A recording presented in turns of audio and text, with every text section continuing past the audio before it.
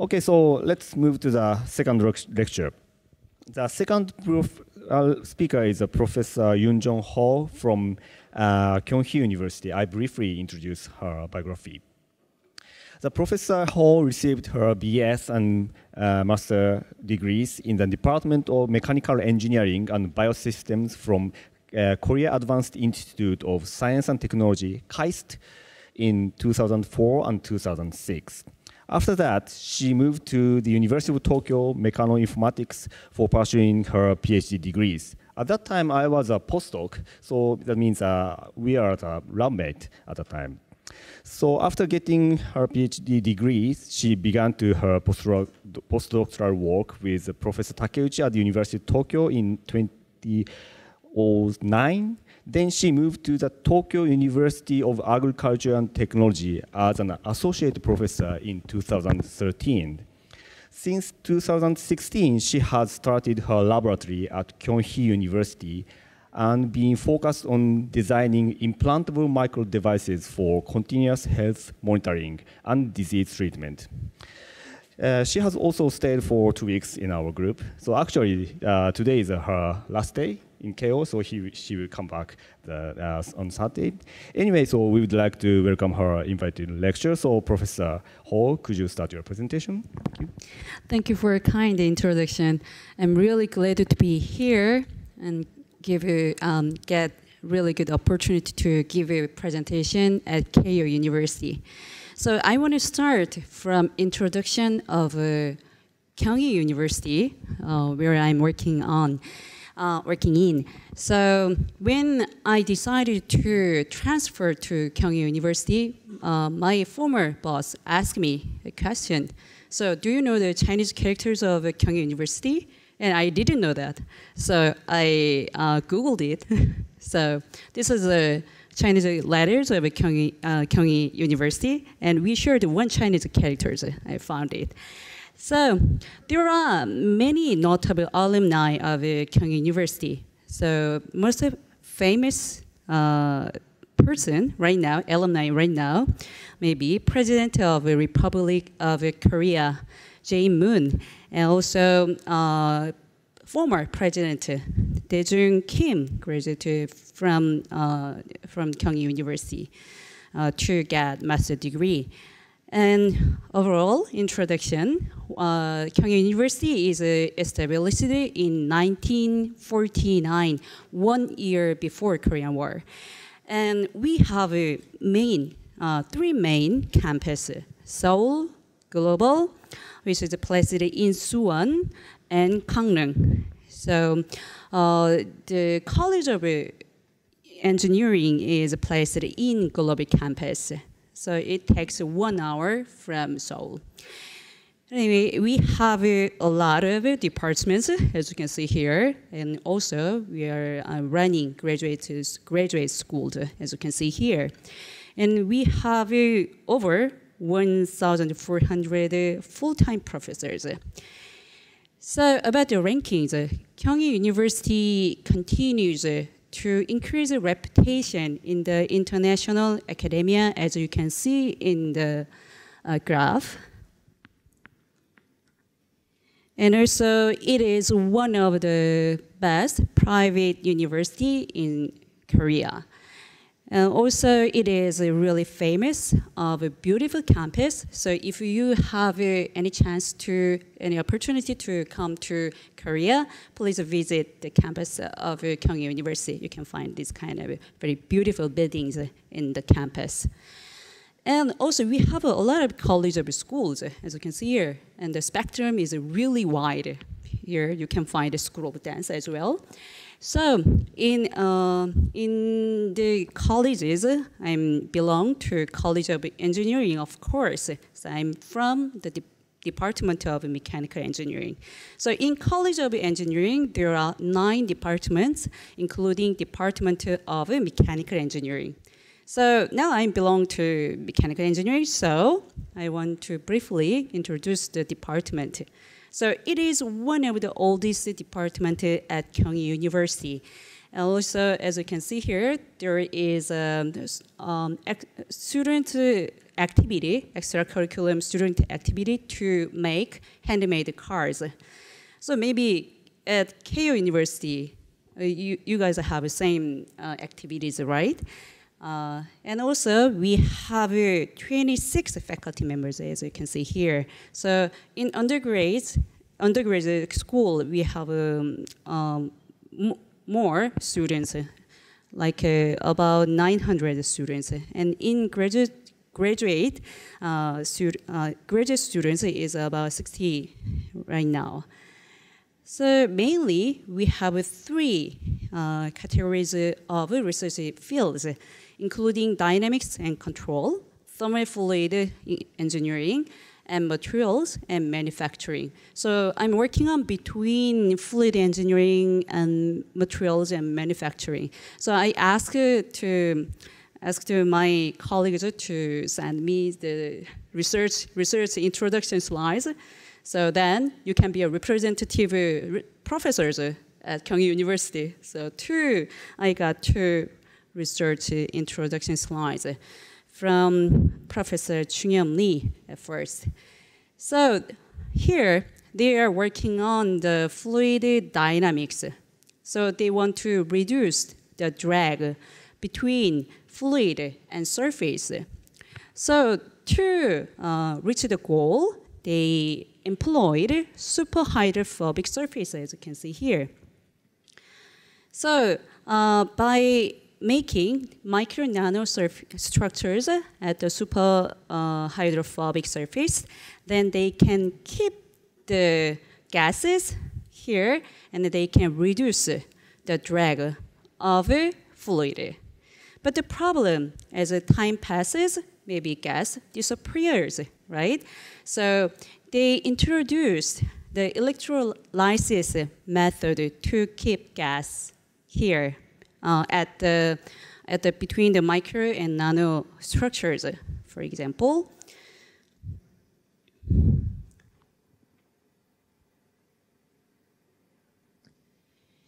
They can generate gases between pulse. So from here.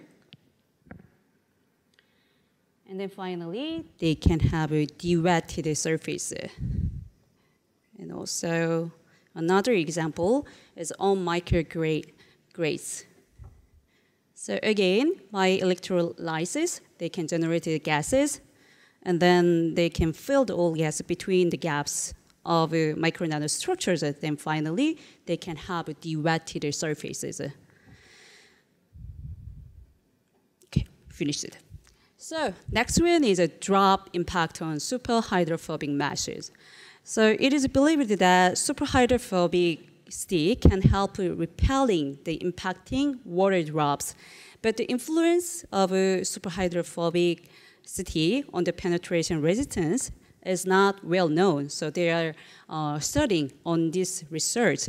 So they find some difference between hydrophobic surface and superhydrophobic surface. And they also figured out the drop velocity, and then make a different phenomenon just like this. So without penetration, and there is some recoil penetration under the mesh, as you can see here, and sometimes impact penetration with recoil penetration occurs.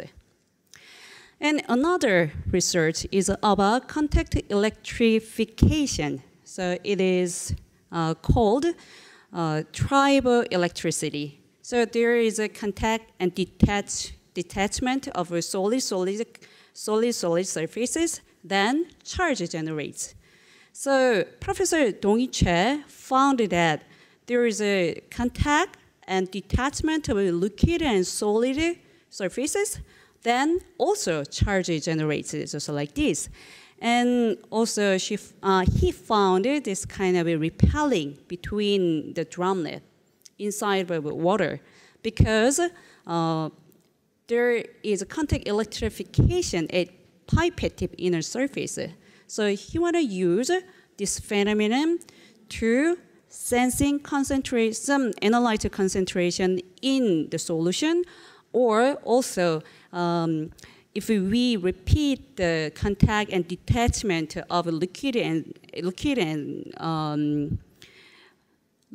solid surface, and then we can generate charges as well. So he wants to harvest energy in the same way. And then also he made this kind of a flexible tank device, and then this is kind of self-harvesting device. So if when he applied 30 microliter water on the tank device, then he can generate the charge, and you can see the LED turning on here. So these kind of researches are right now conducting at our department. So I want to move on to my research. So first one is about implantable sensor for continuous glucose monitoring. All the research was conducted at University of Tokyo. So what is diabetes? Everyone knows maybe. So diabetic patients cannot control their blood sugar level in their body. So they have to prick their fingertip and know the blood glucose level and take some drugs or inject insulin, right? So it is a global pandemic. There are a lot of patients. So that is 1 person in 11. So to manage diabetes, as I told you before, diabetic patients have to check their blood glucose concentration by finger pricking, just like this. And then when the blood glucose concentration is high, they have to get some injection, I mean the insulin. Or when the blood glucose concentration is low, then they have to get some sugar to increase the blood glucose level. Why they have to maintain blood glucose level in normal range? Because low or high blood glucose concentration episode continue, and then it is easy to get diabetic complications. So these are major diabetic complications, and they all can decrease quality of lives. So right now, people with diabetes prick their fingertip and get blood sample, and then put the blood sample on the strip of a glucose sensor, and then they can understand the blood glucose concentration. And it is painful, of course, so it cannot conduct like more than 6 times a day, so like this. But there can be the low or high blood glucose concentration, right? And then if it occurs and they cannot treat against the blood glucose, so we have to fill between the gap, right?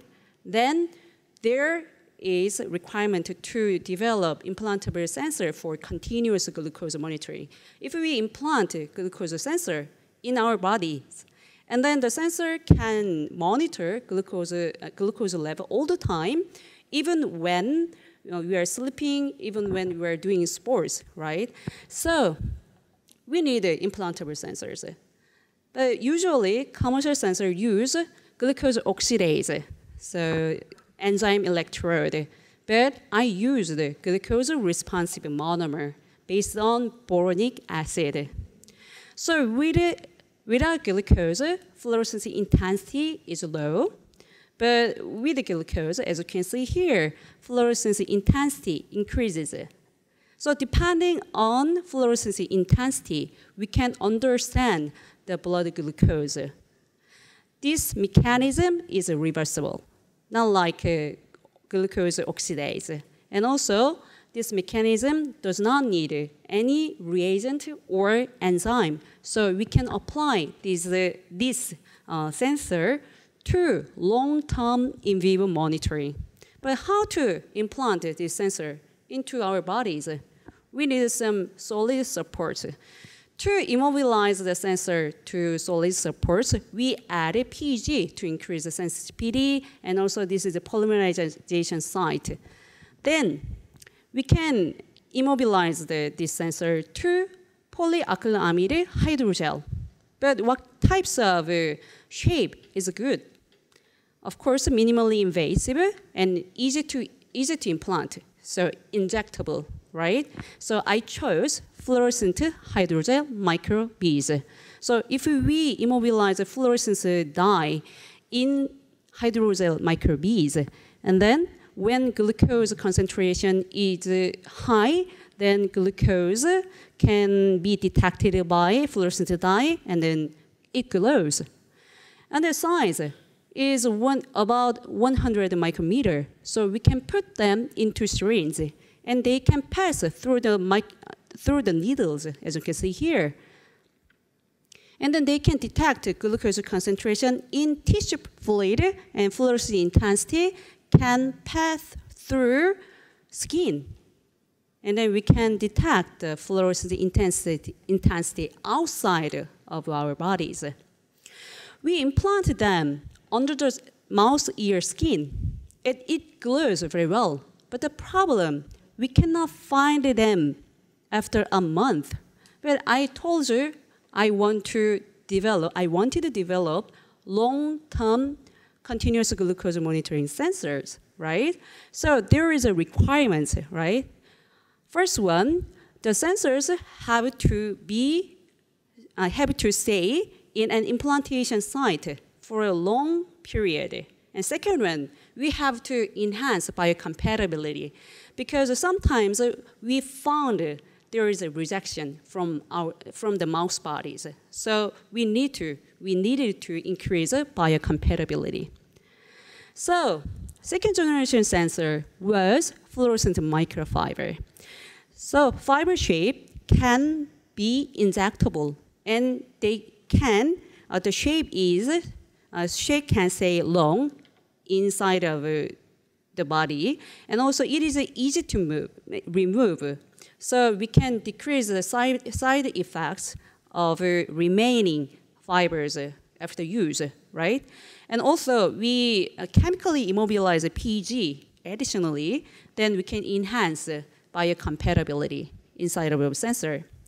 Then we cut the fiber, it's like a 5 millimeter long, and implanted under the skin of a mouse ear again. Here is a sensor, and with the excitation light, it can glow through the skin very well.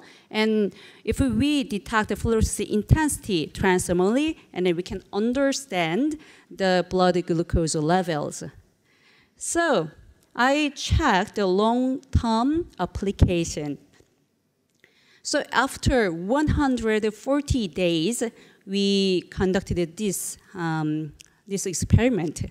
So we increased blood glucose concentration and decreased the blood glucose concentration. So gray dots indicates blood glucose concentration. And then red line indicates fluorescence intensity. As you can see here, fluorescence intensity can well follow change of blood glucose concentrations. So it means that we succeeded long-term in vivo monitoring. So what kind of sensors can be the third generation? So at first, we developed microbeads, and then we cannot use them for a long period. And then we changed the shape from microbeads to fibers. But we still need a surgery. So maybe a second generation sensor needed to remove a surgery requirement. So maybe microneedles can be candidate for the solutions.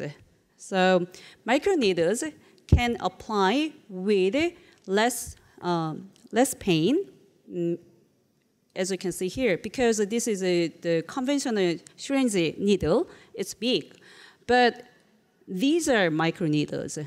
So usually diameter of hairs is 100 micrometer, but this size is 1 to 200 micrometers. So it is very small. So maybe it is not that painful. But how to make it? So I'm working on MEMS-related field, so I used photolithography.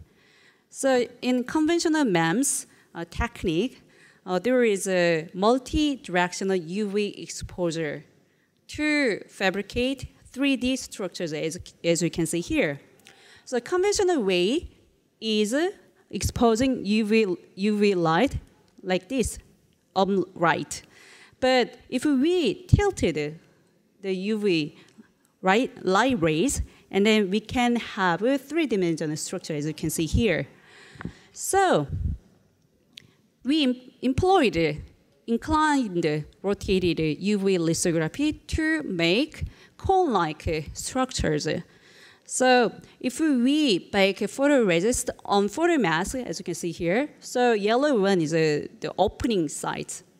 Then we inclined the sample and rotated it under the UV light, and then the UV intensity is high at this portion, cone-like shaped portion. So then finally the cured portion can be a microneedles. So we can make this kind of microneedles with a high throughput if we use photolithography, just like this. So in summary, fabrication of a microneedle array using inclined rotated UV lithography is good because a cone-like 3D distribution of a UV exposed portion with a high aspect ratio and sharp tip, as you can see here. And also, the fabrication method is scalable. So if we control inclined angle, and then we can control height. And also, if we control exposure dose, then we can control the volume of microneedles. So in detail, there is an inclined angle just like this. Then height is determined by radius of mask pattern R, of course, and an inclined angle, just like this. And also, I want to skip all the theoretical explanation because it is quite difficult. And then this kind of, we can have this kind of a UV exposure ratio distribution here. So it means if we decrease the exposure dose, and then we can cure this size of a microneedle. But if we increase the exposure dose, and we can have a fat microneedle following the fatal line here. So fabrication process is very simple. The patterning photomask at first, and the bake the photoresist on the photomask, and conduct inclined rotated photolithography, just like this. And then finally, we can, after development process, we can have a microneedle array. This is an actual experimental setup. And then we can have this kind of large array of microneedles. If we enlarge a microneedle, then we can find there is a very sharp tip, right? And then the radius curvature at the tip is very small. It's smaller than 20 micrometer. So it is known to be penetrating the skin. And also, I already told you this method is scalable. So we can control the size and volume. For example, if we want to apply the microneedles into the drug delivery, then we need longer microneedles with a height of about 900 micrometers. And then we can control inclined angle just like 7.5 degree. And then we have to optimize the UV exposure dose to make this sharp microneedles. And then we can apply them to drug delivery system. On the other hand, if we want to apply microneedles to cosmetic applications, then we don't need long microneedles. We need just short microneedles, like with a height of 200 micrometers. So in that case, we have to increase the inclined angle to 22.5 degree. And also, to make microneedle sharp, we have to optimize UV exposure dose. So all microneedles are made using using negative photoresist SU8, but we want to make a biocompatible, more higher biocompatible microneedles. So we employed PGDA. But the problem, PGDA solution is aqueous solution, right? So we cannot put them on the inclined table. So we employed the prism here. So PGDA solution is under the is placed under the photomask, and then we put the prism on the photomask. And then if we rotate the prism, and then we can have inclined rotated photolithography again. Then we can have a PGDA microneedles just like this. And also, if we reverse the photomask, then we can have a PGDA microneedles. Of course, the mechanism is a little bit different from this one, but this is an ongoing project, so I will tell you the details in other chance. Okay, so there's a time. So I want to move to the project 3, nanoemulsions for erectile dysfunction treatment. So nano-sized emulsion can pass through the skin barrier.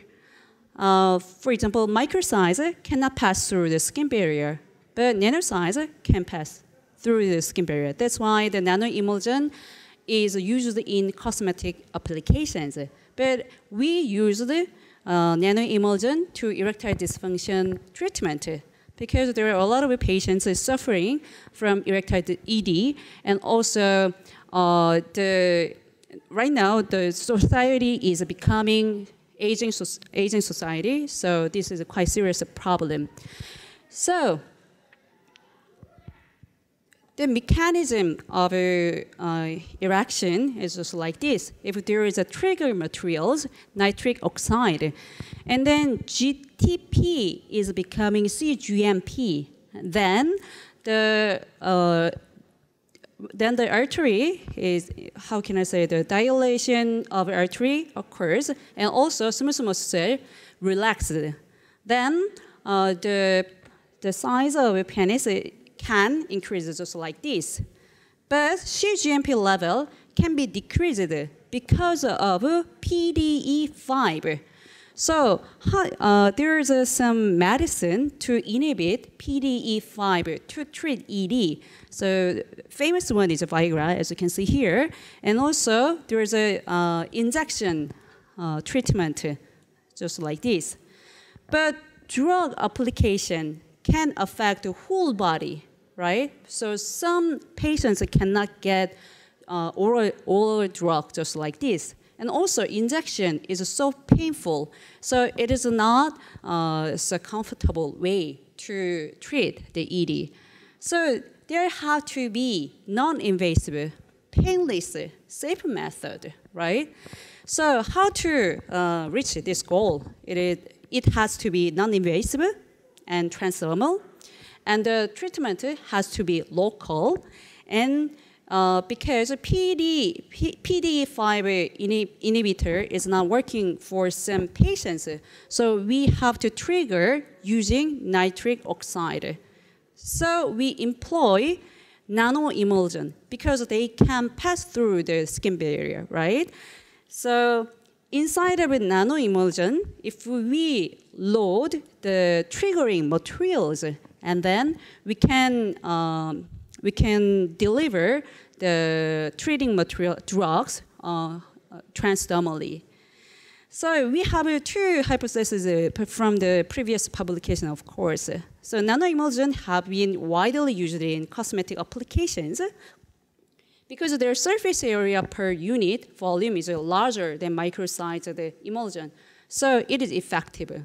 And also it can pass through the skin barrier, just like this. So maybe if we can decrease the size of a nanoemulsion under 10 nanometer, and then we can apply the nanoemulsion to ED treatment. That is our assumption.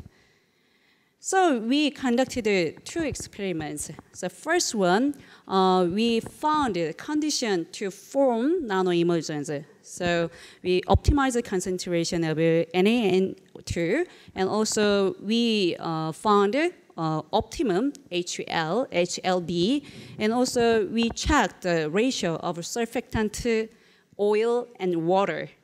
And also we use two types of surfactants, as you can see here. And also we use the oil, vitamin E oil. This is a body oil, which is commercial. And from nanoemulsion, we applied sonication.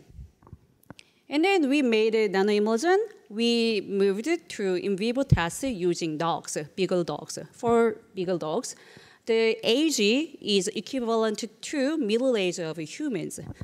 So, and then we spread the nanoemulsion on canine penis, and we evaluated it based on 3 parameters listed in here. So at first, we checked the nitric oxide concentration. So we used NaNO2 solution. So depending on NaNO2 solution concentration, we check the nitric oxide concentration, as you can see here. Then we found that we can have the highest NO concentration at 800 millimole NaNO2 solution. So we chose this concentration. And then we optimized the HLB. HLB is a hydrophilic and lipophilic balance, as you can see here. So we found that the smallest size can be obtained at 7.0 HLB. So then we also found the conditions of smallest nanoemulsion formation based on some ratios of surfactant, oil to water. So as you can see here, you can find the very small emulsion size here. So we can obtain the very small size of the nanoemulsion at this condition. So surfactant concentration is 1.5%, and the ratio of vitamin E oil to NaNO2 solution is 6.4. So in this condition, we can make nanoemulsion with under 10 nanometers. So we chose this condition. Then we applied nanoemulsion to in vivo test. So in vivo test, we obtained these graphs. So we found that nanoemulsion can increase 15% in diameter after application, and also how can I say, the readiness also increases to 25%. It means the artery dilation occurs and the smooth muscle relaxation occurs. It means that we can trigger erection in dog studies. But some people ask us a question: is this situation is originated from the nitric oxide or another parameters? So we check the blood concentration. We check the nitric oxide concentration in blood.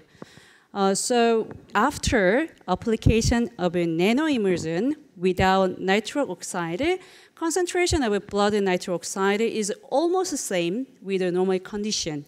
But after application of a nanoemulsion with nitric oxide, concentration of blood nitric oxide increases to 3 times than control. So it means we succeeded to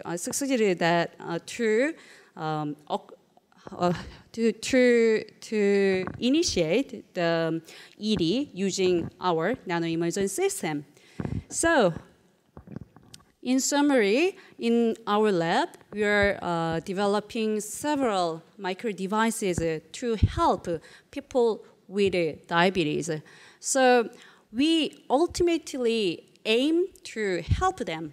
So by developing the smart sensors, including implantable sensors, they are all ongoing projects.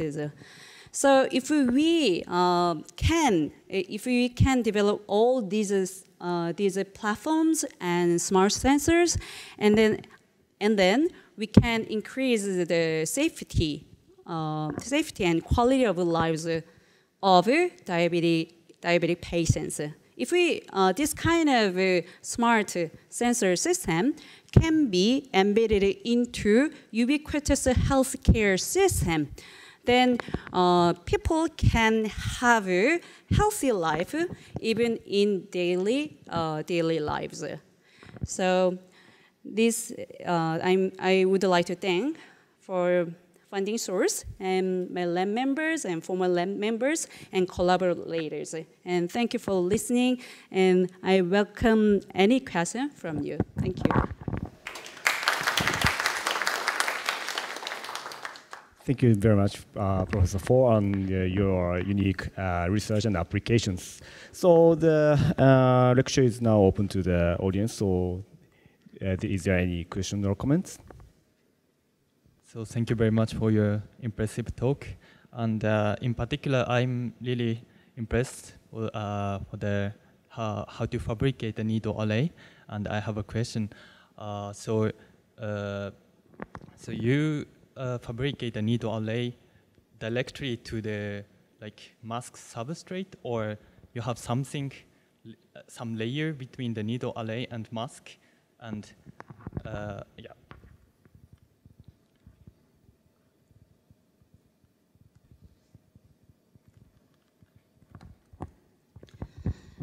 Okay, so we made a filter mask by patterning aluminum layer at first on glass slide, and then we spin coat SU8 a little bit, and then half cured. It works like a glue between filter mask and thick photoresist layer. So, and then we stack the thick photoresist layer on the glue layer, and then if we cure through the filter mask, then we can have micro needles. So, is it difficult to transfer the needle array to the substrate, any substrate you want to use? Oh yes, that is a really good question, because if we apply them practically, and then we need a flexible substrate, right? So in this case, we use this glass substrate, but we can use another flexible substrate, just like a perylene, and then we can, in the same way, we can pattern aluminum layer as a filter mask, and then stack the photoresist just like this, and then we can have a micro needles arrays on flexible substrate. That is a better way. Thank you very much. Thanks very much for your nice talk. So I don't know, I have 3 questions, so can I ask quickly? Because in the first one, so you apply to determine glucose, but how can you if you want to apply into the real life, how can you create the UV light to determine glucose? Yes, that is a really good question.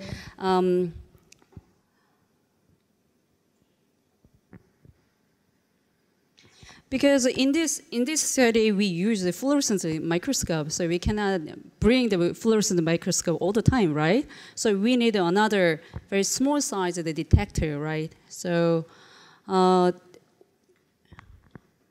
in the former lab, we made this kind of very small size of the detector system. So it includes LED and photodiode inside.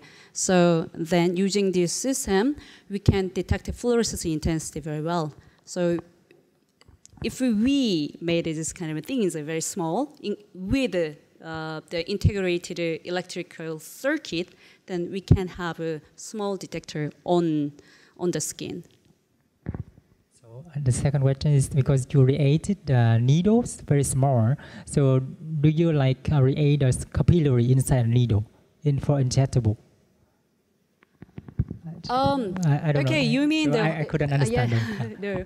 There are several types of microneedles, actually. So in that case, we call that kind of microneedle hollow microneedles. So it is difficult to flow drugs, as you pointed out, through the very small pores, right? So sometimes we need a very special design to use them. Or actually in commercialized product, they employed biodegradable microneedles. So microneedle is a drug as itself. So if we apply microneedles under the skin, then the needle disappears. It's like a candy. Yes, then it is easy to apply drugs, deliver drugs under the skin. And so for the last one, because for the last project, so you use, I don't know, like you use nitrogen oxide, yes. But in your research you use sodium nitrite. So how can you create, how can you change from nitrite to nitrogen oxide? Yes, the details is written in the research article because I cannot remember very well, but you can check my publication in scientific reports. Thank you.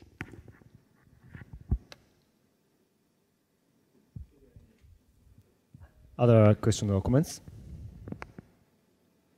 Okay. Okay, so the time is up, so let's thank again for both speakers. Thank you very much. Thank you very much.